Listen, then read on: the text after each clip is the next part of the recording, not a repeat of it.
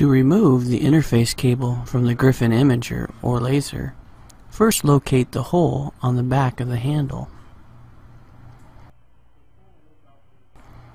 Next, take a medium-sized paper clip like so and then modify it like so.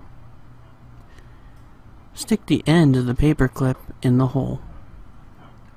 When you apply pressure, forcing the paper clip in, it pushes on the clip that holds the RJ10 connector. As you apply pressure, pull on the cable. When installing the cable, make sure the clip is on the same side as the scanner release hole. Insert the cable. It should click when it is fully inserted.